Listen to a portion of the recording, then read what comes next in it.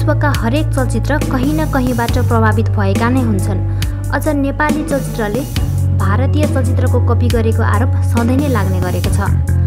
चलचित्रको कथादेखि गीत सङ्गीतसम्म हुबहु कपी गरेको आरोप नेपाली चलचित्रलाई लाग्दै आएको छ। भर्खरै मात्र नेपाली चलचित्र क्रीको पोस्टर सार्वजनिक भएको छ।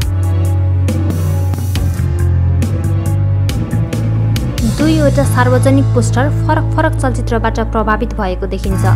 तर यो मात्रै पहिलो पटक होइन कि नेपाली चलचित्रका पोस्टर विदेशी चलचित्रको हुबहु कपी भएको। निश्चल बस्नेतको चलचित्र लुटदेखि अनमोल केसीको चलचित्र जेरीसम्म सबै विदेशी चलचित्रको हुबहु कपी भएको देख्न सकिन्छ। यसबाट नेपाली पोस्टर डिजाइनरमा नयाँ क्रिएसनको कमी भएको त होइन भन्ने प्रश्न समेत उब्जन थालेको छ। यस्ता छन् विदेशी चलचित्रको हुबहु कपी गरिएका नेपाली चलचित्रका पोस्टरहरू।